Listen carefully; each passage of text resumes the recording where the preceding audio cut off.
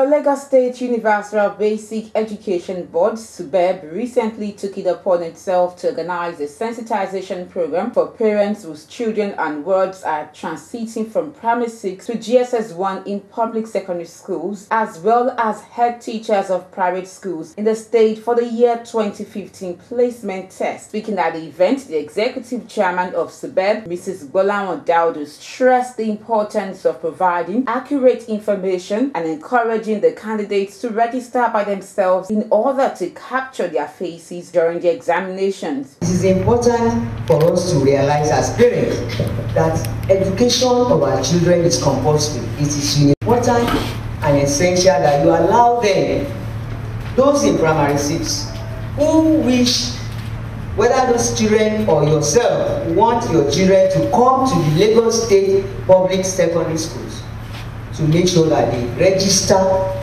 and participate in that placement test. The way it is structured is such that you are supposed to register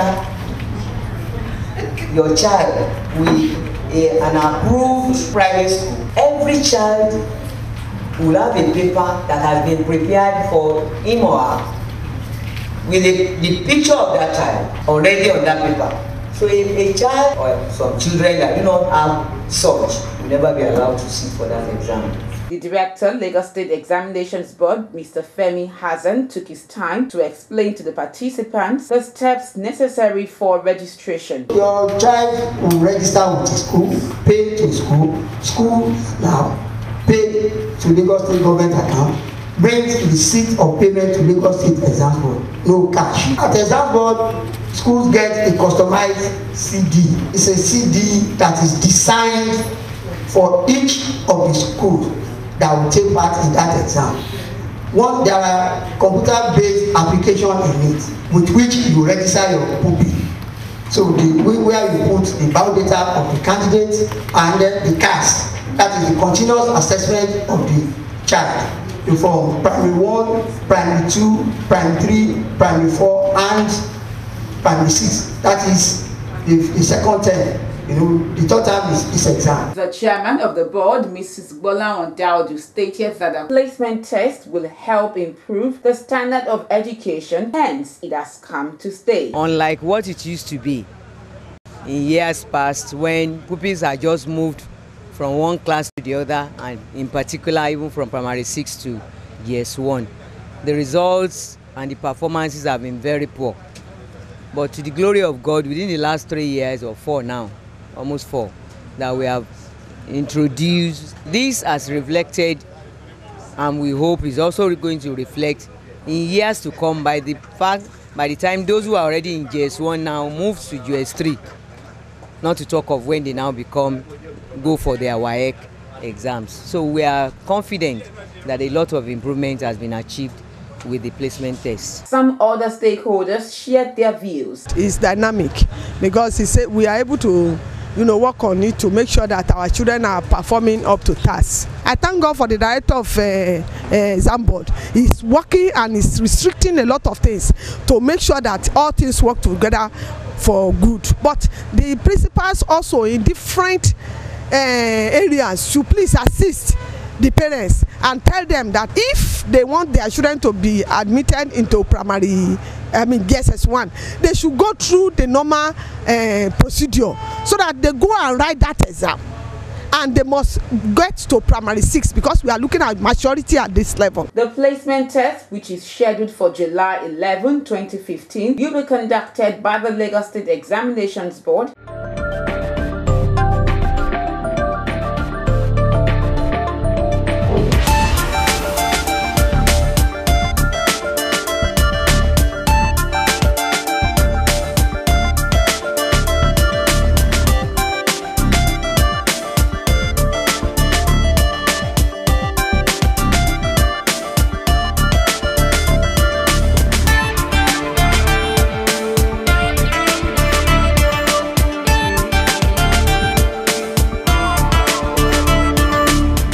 This is to inform the general public, particularly parents and guardians of primary 6 pupils, that the placement test into GSS 1 classes into the public junior secondary schools for the 2015-2016 academic session has been scheduled for Saturday, the 11th of July 2015 by 8 a.m. at the various designated centers across the state. Only primary 6 pupils in the public and approved private primary schools in Lagos State are eligible to sit for the placement test. It is mandatory that parents and guardians of primary 6 pupils in approved private schools ensure that their children and wards register through their respective schools with the Lagos State Examinations Board, Ipaja Road, Agege. Parents and guardians should also note that only candidates who obtain 50% cumulative pass mark and 50% in English language and mathematics will be placed into GSS 1. Any pupil that fails to sit for the test will not be admitted into GSS 1 in any of the state public junior secondary schools.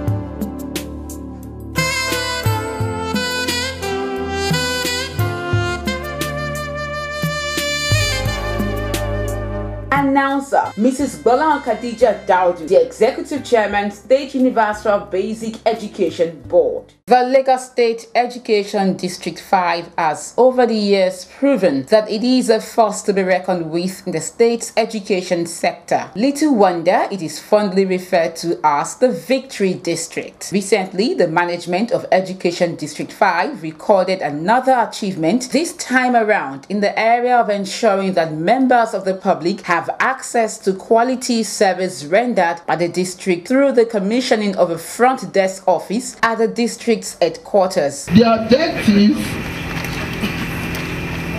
of establishing service charter in all Lagos MDAs are summarily to transform the public service to a result-oriented organization that delivers on government social contract with the people, to improve public confidence in service offered by the government.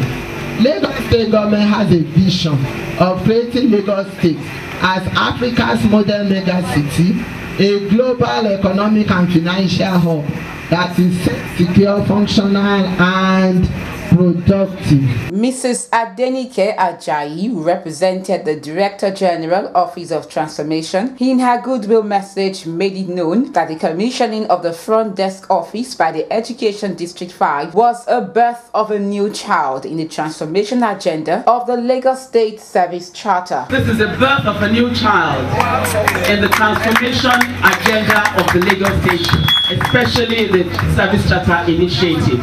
You can have a front office without being chartered, but you cannot be chartered without a front office. You know, commissioning of a front office means you are very ready, more than ready to be chartered, because your service charter, the front office is the enabler for you to be able to run your service charter documents properly. High point of the day was the commissioning of the front desk office. On behalf of the entire Lagos State workforce, we want to commission this front office of Education District 5 to the glory of God, amen, to the service of humanity, amen, and particularly to the service of the children and the generations to come. Amen. So we commission that to the glory of God. Amen.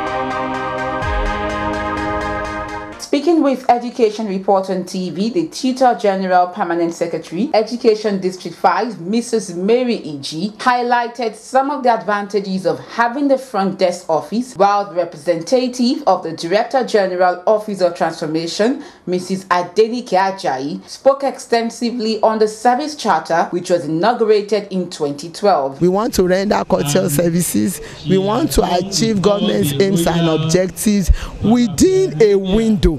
And each MDA, we have a window. We have our own window. Our window opens 8 a.m. to 4 p.m.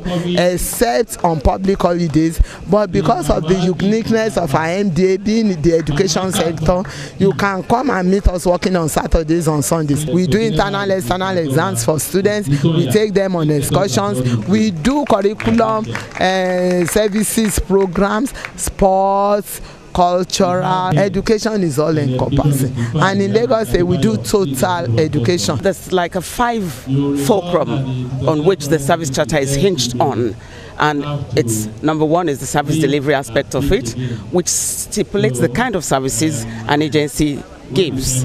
It also stipulates the standard which they will deliver the service. It also tells us about the pledges, the promises that they will make in delivering those services. Then the second fulcrum is about professionalism. The professionalism, we all know, is talking about how professional you carry out your job. It's not a personal thing, it is a professional thing. So you need to carry out your services and deliver the services as professionally as you can.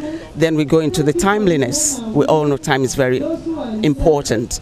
So we'll also be letting them know if something is going to happen. We'll let them know at what time, how soon, how late. And if it's not happening, we must be courteous enough to call them. The event was spiced up with cultural presentations from students of various schools in the district.